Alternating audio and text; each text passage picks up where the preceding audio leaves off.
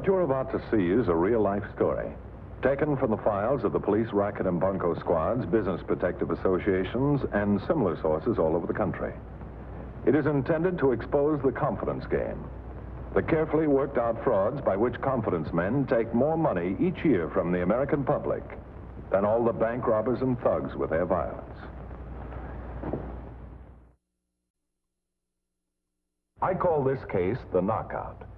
And in it, I'm going to take you behind the scenes and show you how carefully a confidence mob prepares and carries out its plans to separate a well-to-do victim from his money. Like other classic confidence games, this one was in effect a play, written, rehearsed, and staged expressly for the sucker, with starring roles for two men. First, meet Harvey Brewster, in confidence lingo, the roper, and this is Clayton Carswell, called the inside man. Both must be competent actors able to play their parts with such conviction that not the slightest hint of suspicion is ever raised in their victim, called the mark. But the roper is the boy with the big job on his hands, for he arranges to meet the mark and gain the confidence and trust that will lead the lamb blindly to slaughter. First, the right clothes, to fit the particular part the roper is to play. In this case, the secretary to the president of a steamship line. But clothes don't make the crook any more than they do an honest man. The roper must work in strict accordance with a rigid code of rules evolved from the experience of confidence men through the years. I don't have to tell you what to do, Harvey. You got a good Griff sense. But on this job, there are some things I don't want you to do. Remember them, or you'll ruin the whole thing. Shoot. Sit down. First, once you've latched onto this mark, don't let yourself get bored with him, no matter what kind of a square he turns out to be. Just remember that you're playing him for the 50 grand touch. That'll keep you interested. For 50 grand, I'd be bosom pal of King Tut's mummy. All right. Now, be a good listener. Don't ever stop him when he's talking. Don't contradict him. If he lies and brags about himself, that's fine. He's warming up to you. You get it? Oh, I'm fascinated with everything he says. All right. And never talk politics. Nothing can break a beautiful friendship like talking politics. Switch him to women. Yeah, if you see he has an eye for him. And there's one thing more. Don't forget to stick with him. You let him out of your sight, you run the chance that he'll mention the proposition you're letting him in for to somebody who might queer the deal. Is that clear? Clear. Tell me, who am I playing for? Terry Turner. Terry Turner, the band leader? That's our boy. Brewster had a week to get ready for Terry Turner. He hired a dance musician to teach him all about the band business, to give him at least a nodding acquaintance with its instruments, to coach him in the dance man's jargon. A tedious job, but the smart roper knows that a common interest is the most fertile ground in which to grow the bond of confidence, friendship, and trust. Now look, let's get going on some of the big names in the business. You know, the old-timers like Vic Spiderbeck and that crowd. Oh, old-timers. Well, you had Miff Mole on trombone, Don Murray on tenor, and Frankie Trombar, Whiteman's old hot man. Now, the thing to remember about him is that he used a C melody. C melody, get it? The only one, as far as I can remember. Then you had Adrian Rollini. He played bass sax and hot chimes, you know. Livy boom, boom, boom, great, swell, mellow Rooney.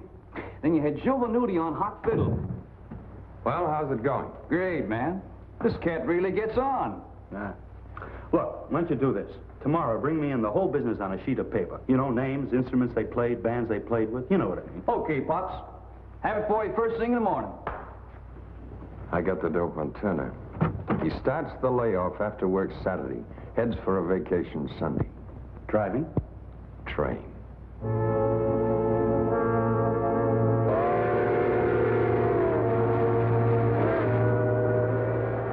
Yeah, I sure would like to have him in my outfit. Love the way he plays those chimes, huh? Oh, brother, he's smooth. Who are you with, Harvey? Oh, it's been about 10 years, I guess. I used to play a slip horn in a range for a little outfit out at Princeton. You know, proms, club dates, that kind of stuff. Sure wish I could have stayed with it. But my old man set me up with a big shot friend of his, president of a steamship line. Clayton Carswell? Well, I finally got to be Carswell's secretary. Not for long, though, not with that old... Yeah, I know what you mean. That's why I like fronting a band. No boss but Terry Turner. Oh, he's no slave driver. It's just that I found out the old goat's pulling something I just can't stomach. No, sir, I'm quitting next Tuesday night after the next fight. Tuesday night? You got him scheduled? No, no. No, this is boxing. Oh. President of a steamship line? Well, he fancies himself quite a sportsman. He should be through here any minute now. You know, he's got the private car right next door. Oh, tip me off. Yeah, sure. I don't know why I bore you with all this. Bore me? I get it all the time from my boys. I encourage it. Grad department, I call it. Well, he got himself a fighter. Kid named Johnny Dondero. Nice kid, 25 or 26. He's got a great build, but nothing else. He couldn't punch his way out of a butterfly net. And Coswell's letting this kid get his brains bashed out, telling him he's great. Well, maybe he knows. Yeah, he knows all right. He's making a second fortune over the kid. How does he figure to make a fortune out of a horizontal Henry? You leave it to Coswell. You see, he bets heavy, in somebody else's name, of course, that the kid will get knocked out in a certain round. That way he gets long odds. Then he fixes it with the kid to take a dive in that round. Happens every fight. Oh, no. And for this, he gives this kid $75 a week. How's that for a sportsman? And he's a nice kid, too. 6 months, he'll wind up drooling and selling pencils out of a wheelchair. Hey, this fight Tuesday night, is that fixed? Oh, sure. I don't know what round yet, but I'll find out from the kid. And if that fight goes that way, I'm going to go straight to the boxing commission. I'm going to put a stop to that. Yeah, sure. You know, I'd like to see that fight. You want to see the kid get his head knocked off? Oh, no. I got nothing to do. I thought we might go to the fight and then go someplace else and have a couple of laughs. Okay. But first, tomorrow afternoon, I'll take you over to the gym where the kid works out. You see him and then decide for yourself whether you want to see the fight. Good deal.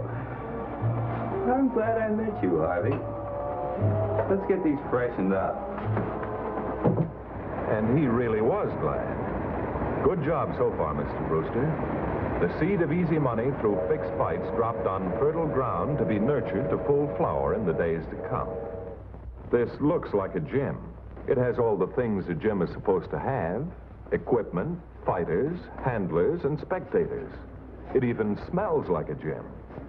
And these men look like they're working out conscientiously in preparation for Johnny Dondero's next fight, with Johnny living up to Brewster's description of it.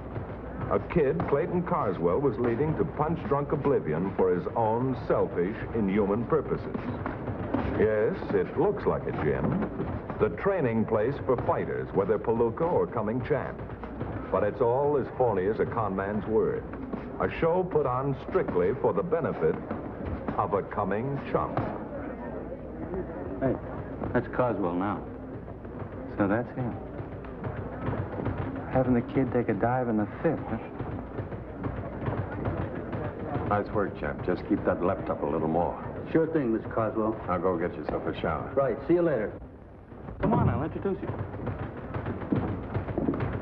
Well, Mr. Carswell, I'd like you to meet a friend of mine, Terry Turner. You know, the orchestra leader. I'm afraid I don't. All the arrangements made for tomorrow night? Yes, sir. I'll take care of the weighing. You won't have to be there. Yes, sir. See what I mean? Real nice guy. Yeah, a real doll. Hey, Harvey, something's been bothering me. Yeah. Sure hope Coswell doesn't find out I'm onto his little gag. No, I mean, Coswell tells this kid that he's real champ material, and the kid believes it. Yet he loses every fight, the way you said. Oh, is he slug nutty already? Why should the kid... Why should the kid? I'll tell you why. Because Coswell's got the Indian sign on the poor boob. He keeps telling him that's the smart way to do Oh, it. no, that doesn't figure. Oh, it doesn't Harvey. figure, huh? Look, these fights, they're all practice fights, right? Yeah. And the kid's supposed to be real good, right? Yeah, that's right. Well, here's the pitch. Keep the kid's real power under wraps. You know, keep fighting him at smokers and keep it out of the papers. Then, one of these days, Coswell keeps telling him, he's going to use his influence to get him a real fight. A big one with the challenger. This time, the kid really opens up. He wins by a knockout. Big splash in all the newspapers. New light heavyweight sensation. You see, the kid figures he's going to get $1 million worth of publicity and a quick shot at the champ. But the old boy never lets him near the challenger. Right. Now, you still want to see the fight? Yeah, sure. But you know what? I'm going to get me a little bet down. Oh, no, don't give me the hearts and flowers, Harvey. This is money in the bank, pal. All right, tell me.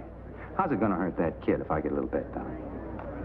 Well, it can't hurt him, I guess. Ah, this is for laughs, kid. Hey, that reminds me. What's with the babe department? Now, that's all fixed up. A girl I met last time I was here, and she's bringing a friend. Yeah? Well, I hope that friend is no little E-flat dame. I like 'em tall, tender, and slender. Now, how did I know that, Terry? You know, I must read your mind. Terry Turner's bet was down. Not with the local bookie, of course. He'd have told Turner there was no such fight. Harvey Brewster placed the bet for him with, someone who could be trusted to keep his mouth shut. Well, at least we could listen to it on the radio. Oh, this is a lot of nonsense, Harvey. Acting like the kid was your brother or something. A fight's a fight. All right, I'll go take a walk. You can listen to it. No, stick around. Well, what about the dames we were supposed to take? What'd you do about them? Well, I told them to come up in about half an hour. Well, at least that's something to look forward to. I got a little bet down on the fight. It's on the air, and I can't listen to it. Okay, if you feel that bad about it. There you are. Thanks, Harvey. It's only for 5 rounds. I hope. Well, here we go for round 2, fans. It's been a pretty even fight so far, this 10-round battle between Johnny Dondero and Dave Monahan. Neither boy has struck a blow yet this round, but there goes Monahan with a terrific left and a right, and another left to Johnny Dondero's jaw. And the crowd loves it. Johnny tries to come back, but misses. He's got power in those punches, that kid, but wow, Monahan lands another hard right on Johnny's jaw, and Johnny falls into a clinch. As I was saying, this Johnny Dondero's got a powerful punch, but he's wild. There he goes with another one, wide of its mark, and he catches 2 strong blows to the body from Dave Monahan. 3 more to the head and body from Monahan. Dondero covers up and goes into a clinch. Referee tears the boys apart, and uh-oh, Monahan again with a right and a left through the head of Johnny Dondero. Another hard right and a left by Monahan, but Dondero stays on his feet. Johnny's not much of a fighter, ladies and gentlemen, but I'll say this for him, he sure can take it. Another left by Monahan as the bell ends round 2 in this fight coming to you from the Veterans Memorial Stadium. Direct from Veterans Memorial Stadium. That's somewhat of an exaggeration, Mr. Fight Announcer. To be absolutely truthful, you should have said, coming to you from the next room. Recorded with sound effects and crowd noises, especially for this occasion. And there's the bell for round number 5, ladies and gentlemen. The boys stand in the center of the ring trading punches. Monahan getting the better of the exchange as usual. If I may venture an opinion here, fans, I'd say that Monahan has given up hope of knocking out Dondero in this fight, even though there are 5 more rounds to go. But you can't say Monahan stopped trying. No, sir. Wait. Dondero's down. The punch came so fast I hardly saw it. But Monahan caught Johnny off guard. 5, 6, 7, 8, 9, and Monahan's the winner! How do you like that? Round number 5. Boy, oh boy, can you call him. You know what odds I got? I'd rather not talk about it, Terry. 15 to 1. Hey, how often does this kid fight? You should excuse the expression. Oh, I don't know, once, twice a week. It depends. Why? Why? Maybe you're right. What's the difference? He could fight once a month and we'd still make a fortune. Now, all you have to do is find out Terry, I told you before I was quitting Coswell after this fight, and I did it. I'm through with him. You quit? Are you crazy? I'd be crazy to stay with him. No, listen, Harvey. When you talked to Carswell, it wasn't final, was it? I mean, you can still go back to him. Terry, I said I'm through. Yeah, but what did Carswell say exactly? Well, he didn't know just why I was quitting, so he just said, if it's more money you want, come and see me tomorrow. Harvey, boy, we're back in business. Shake the hand that shook the hand. Hey, the girls? Now, look, no word about this while they're around.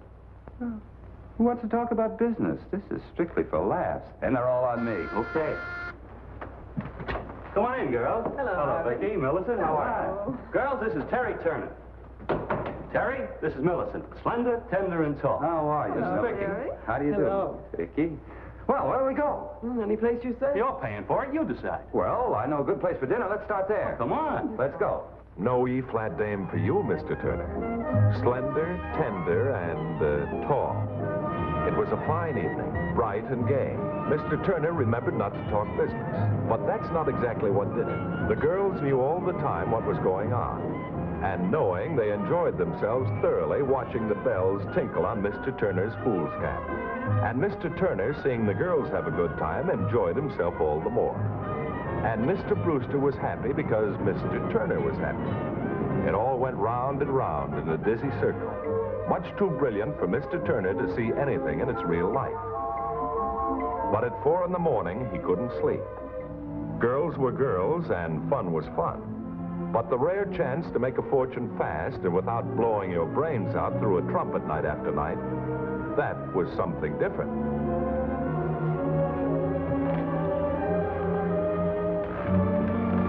Harvey. Hey, Harvey. You're going back with Carswell, aren't you? Oh, for crying out loud, Terry, it's 4 o'clock. Look, we have to talk about it now. Come on, turn off the light, will you? Honest, Harvey, I don't see for the life of me how you can pass up a good thing like this. All right, so you shut your eyes a little to the ethics. Get with it, man. Look, Terry, I've got to get some sleep. I'll tell you what I'll do. I'll stay with him for one more fight, all right? Now can I go back to sleep? Okay. Now I'll get one big bet down. All the money I can raise. You think you can find me a taker? Well, I'd have to spread it around. How much? 50,000. Oh, no, Terry. I was going to build my folks a home for 50 grand. I'll get my hands on that dough. Brother, they'll have a home for 150 grand. I'll hop up to Chicago, get the money, and be back as soon as I can. Only we're not going to listen to this fight on the radio. This is one fight we're going to see.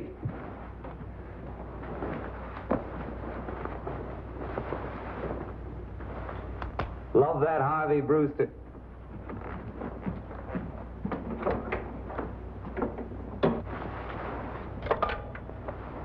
$4.12, please.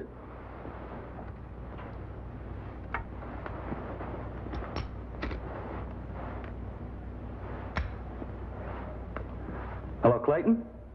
Yeah, I know what time it is. Will you listen? The sucker just went back home to get 50 grand. Yeah, that's right. But look, he doesn't want to listen to this one on the radio. He wants to see it. Now, can you set him up for the whole treatment? Oh, that's great. Fine. Okay, sweetheart, sleep fast. You couldn't blame Terry Turner for thinking it was the real thing. The place was packed with anybody Clayton Carswell and Brewster and their Confederates could pick up. Want to see a free fight, mister? That's all it took to fill the house. Yes, quite a show for a complete phony, but worth it. The hot lights were shining on $50,000 worth of loot. Terry Turner watched this fight differently than he had ever watched a fight before. No yelling for his boy to win. It was in the bag. Johnny Dondero was taking his dive, this time in the 8th.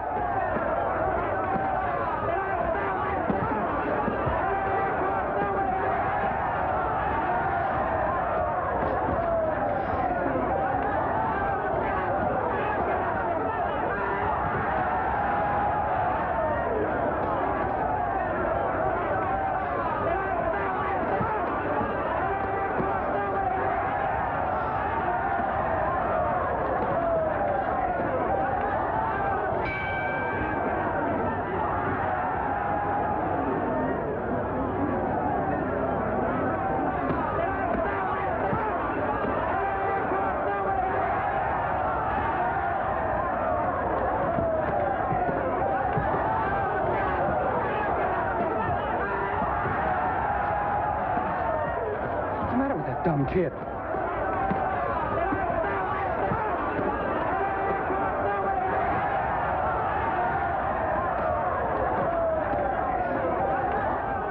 Hold on, Johnny. Hold on!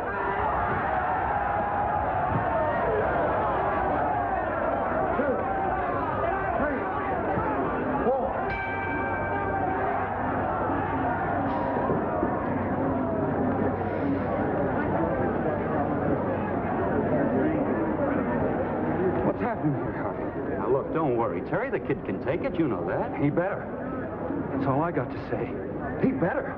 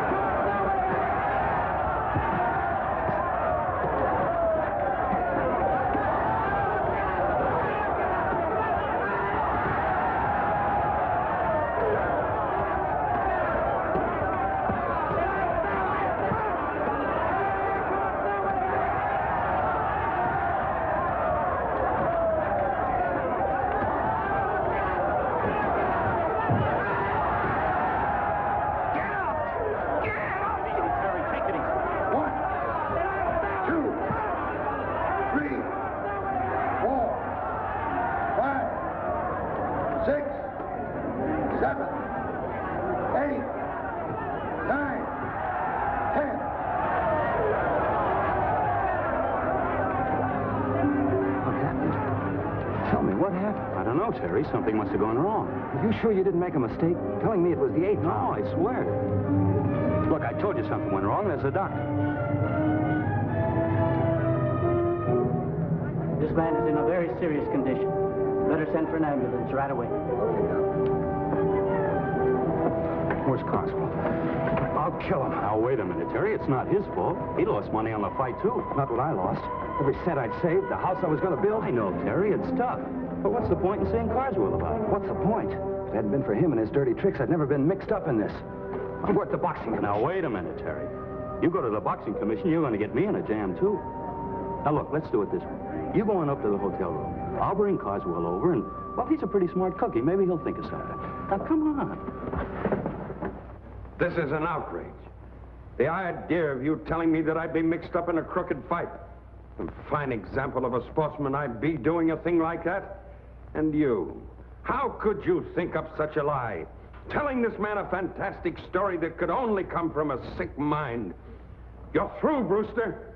And that won't be the end of it. Wait a minute, you. If you think I'm falling for a phony line like that, you're crazy.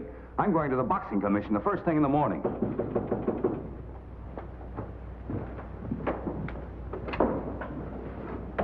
I'm looking for a Mr. Carswell, or... I'm Carswell. What is it? I'm Dr. Venable, Mr. Oh, Carswell. yes. You examine my boy. Come in. I just wanted to tell you I rode with him in the ambulance. He died on his way to the hospital.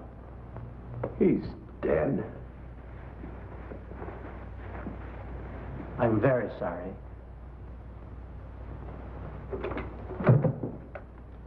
The boy's dead. Well, what'd you expect? If he'd lived, he'd have been a helpless cripple the way you've been handling him. I never realized it. I never realized it. Oh, I shouldn't have done it. It's a little late to think of that. Well, the boy's dead. You made a lot of money out of him. Go on out and spend it. Have yourself some fun. You're paying me back the money I lost. Every cent. You hear? All right, you'll get it. Come on, Terry. Let's go out and get some fresh air.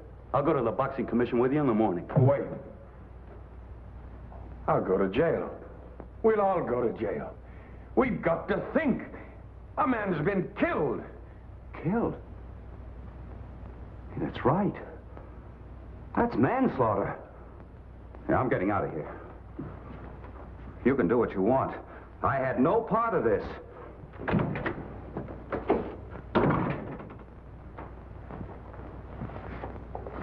Well, there it is. 50,000. You were great, Harvey. Perfect. Now, say something nice about my performance, huh? Well, you were a little corny when the doctor got here, but you'll improve, Clayton. You'll improve. Well, that was it. It worked without a hitch. Of course, Johnny Dondero wasn't dead, but the job was so well done that it left Terry Turner too scared to show his face on a bandstand for months. But he did finally go to the boxing commission to get it off his chest, and the commissioner phoned me. Turner swallowed his pride and gave us the evidence that we needed to send the whole mob to jail. As long as there are two people, confidence games will go on and on. Well, I hope I've been able to give you some idea of how the con man operates in actual cases. The fact is, you'll find con men almost any place. From the scrubbiest parts of town all the way up to the playgrounds of the social set. And in each case, they manage to fit right into the background they're working against. And when you tell a sucker that he's been swindled, most of the time he won't even believe it. But finally, when the truth does sink in, he says, "But how was I to know he didn't look like a con man?" Well, they never do. Or they wouldn't be in the business very long. Now, can you tell a con man when you see one? Is there any way? No, because he looks just like anybody else. The con man uses only what nature gave him. His brain, charm, an ingratiating manner, and an understanding of human nature that would do justice to a professor of psychology, believe me. Let's face the facts. No one's going to give you something for nothing. Investigate before you invest. Don't be a sucker for these criminals who are so confident they can fool anyone, even you. See RACKET Squad next week, same time, same station.